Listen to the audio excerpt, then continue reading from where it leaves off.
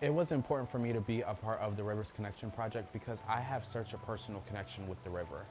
For me, the times during the summer when I felt freest with my friends and family was diving into the river, whether it was in a tube or a canoe, jumping off a tree branch into the river. I want youth to have that same connection to the river. And right now, if they chose to go swimming in the river, it wouldn't be the healthiest thing for them to do. And it's really sad for me because that was such a huge part of my childhood. And kids deserve the chance to have the same connection that we have. So it wasn't only important for me for them to have the fun connection to the river, but also making sure that youth understood that in their brains it's the solution to the problems that we face. They are the leaders of tomorrow and their opinions are important. So having them a part of this process and the design of the artwork, but then also showcasing their artwork and their projects from their stormwater runoff green infrastructure projects was so important because they will be tomorrow's engineers, they will be tomorrow's product managers, they'll be tomorrow community liaisons. So having their voice part of the solution was so important. So I'm happy I got to help in that way. It was important to me to be a part of this project, just to have that voice as an artist and that platform to be able to share my experiences with others who are from here and have had similar experiences but are still learning as I am today, and just to reach to the children that are younger that aren't taught these things in school. So I'm so thankful to be able to make a difference and be a part of this project. It was important for me to be a part of the River Connections project because, number one, like I said before, I am Sir Dominic Jordan's mother, and anything that is important to him naturally is important to me. I think as a parent, I think it's very important to support your children in whatever they may be involved in, especially if it's something positive. After learning more about how badly we were polluting the Chesapeake Bay and thus the Ocean City, Maryland, I felt like children seeing me, an everyday person that they see in school, involved in something like that, would get them involved, would make it clear to them that, hey, we have a problem and we need to fix it. So that, for me, became very, very important. Just for the kids to see, as an educator, I am involved. As an educator, everyday educator that you see in your school, I want to make your community more safe for you. It was important to me personally because, like I said, I didn't have the relationship with the river, so to learn about the process and how everything's connected was just important to me.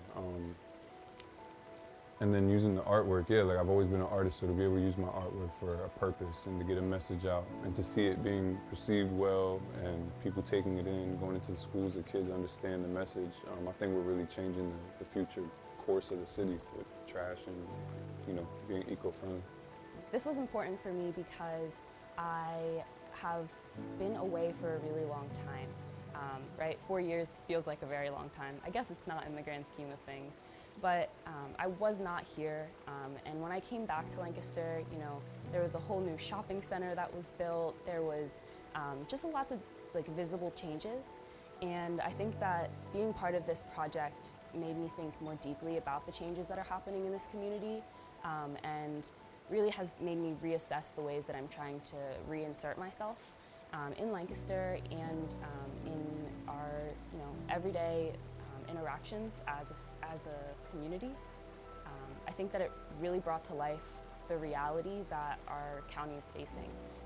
And without the opportunity to participate and collaborate with other artists on this project, I think that it maybe would have taken me a longer time to really wake up to the damage that I personally have been doing and that my neighbors are also doing.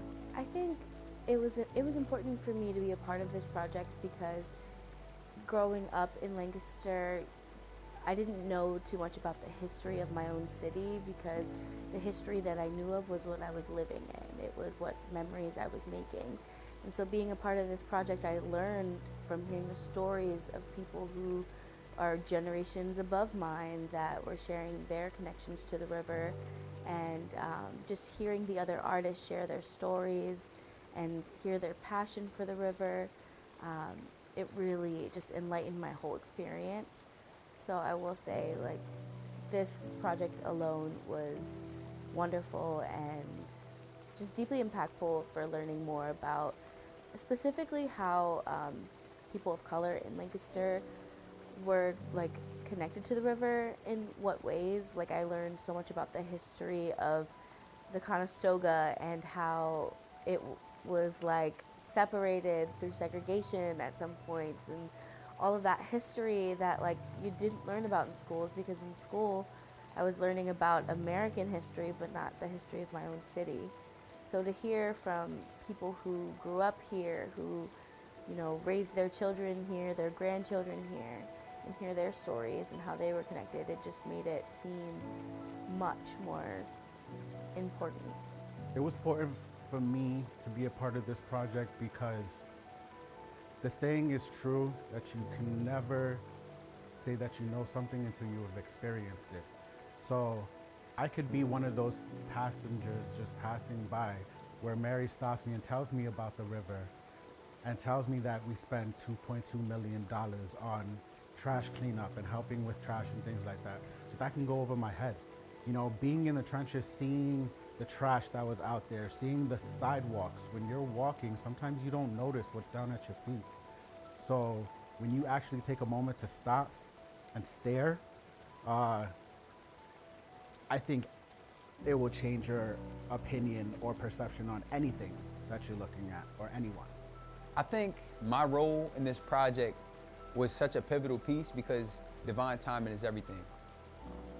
I was brought to this project initially to do something that, you know, some people may seem as minuscule, but I put my heart and soul into it. I brought other people along with me.